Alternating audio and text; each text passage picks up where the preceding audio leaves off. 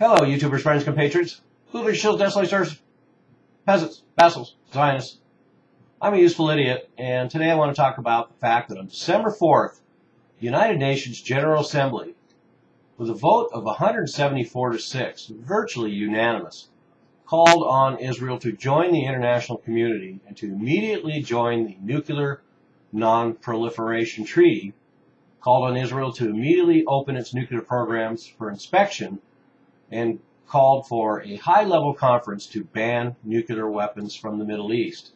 This conference was supposed to happen in Helsinki in the middle of this month. So this is unprecedented. This means the international community has now turned, and popular opinion has turned against the Israeli state because of their policies, their outrageous policies. And this is pretty interesting. So we have all 174 nations, 6 abstentions. And the 6 nations, of course, that voted against this are the United States, Israel, and the Marshall Islands, Micronesia, and Palau. Amazing.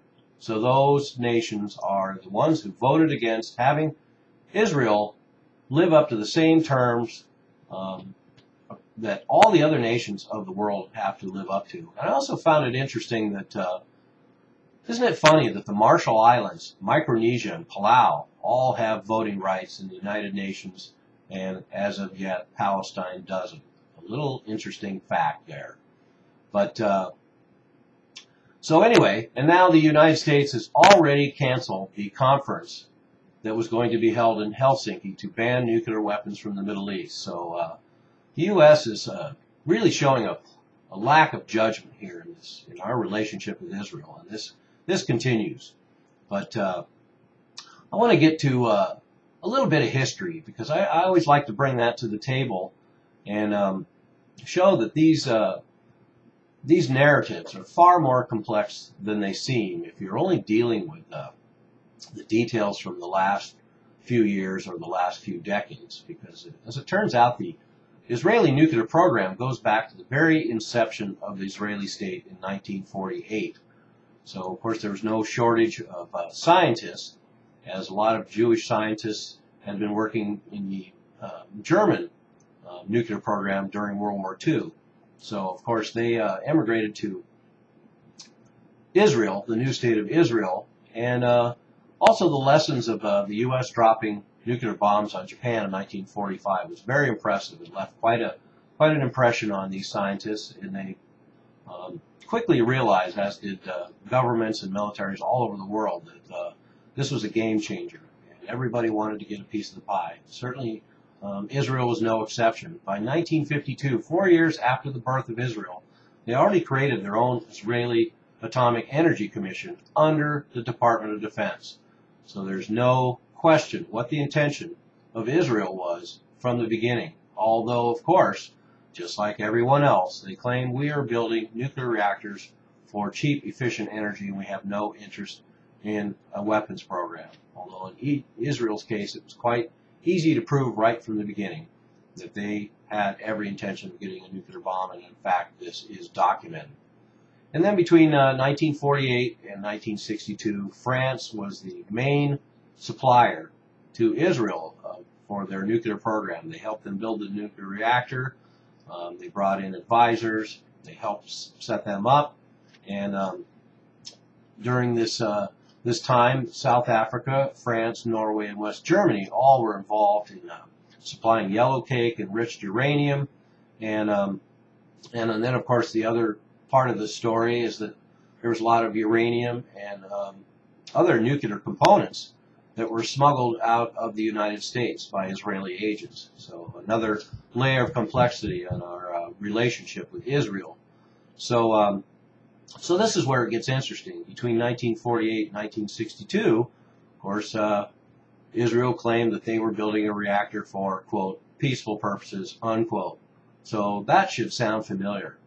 And another thing that should sound familiar is that the entire reason that France was helping Israel develop a nuclear program and nuclear weapons is to hope that Israel would counter Egypt. And France wanted Egypt preoccupied so that they could continue their war with Algeria. So once again, strange bedfellows in the name of some momentary foreign policy impulses.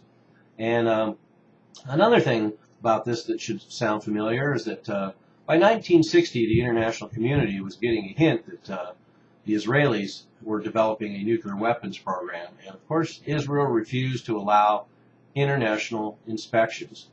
And rather ironic. So now we know why Israel feels the way they do about Iran, because they assume Iran is probably going to go down the same road that Israel has been going down since 1948, not allowing inspections, insisting that their nuclear programs for peaceful purposes.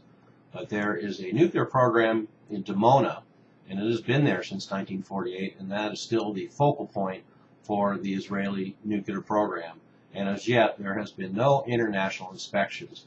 So, in fact, they have not. Israel has not even publicly acknowledged that they have nuclear weapons. So anyway, between 1963 and 1973, Israel was on their own without France's help to assemble their nuclear program. And by 1966, 1967, they had already developed their first two nuclear bombs. And in fact, they almost put them in use in the 1967 war.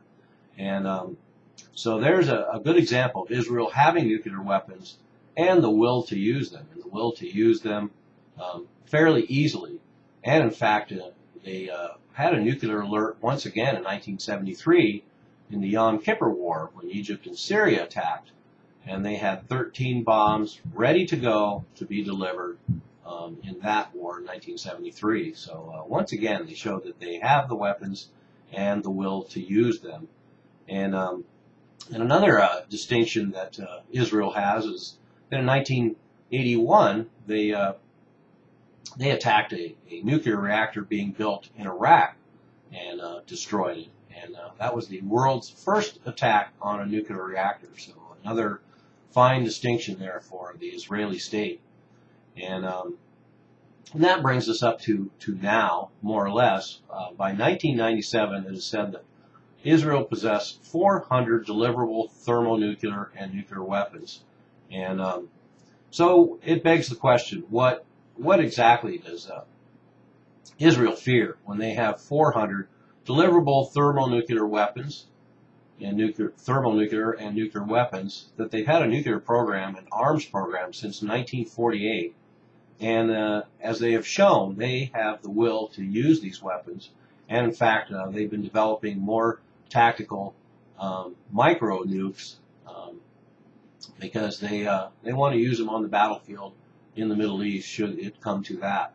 So there's a little nutshell history of Israel's nuclear program. So we have an unprecedented moment here where the UN General Assembly has called on Israel to admit that they have a nuclear energy program, a nuclear arms program, that they need to sign on to the Nuclear Non-Proliferation Treaty, which incidentally Iran has signed up to, and they have to allow inspections of their nuclear weapons program, which is something, of course, they demand of Iran as well. So a little bit of hypocrisy there. But congratulations to the international community, congratulations to the United Nations, that the world is finally waking up, that there has to be some restraints put on Israel, and they cannot act with impunity in the future. I'm a useful idiot. Don't you be one too.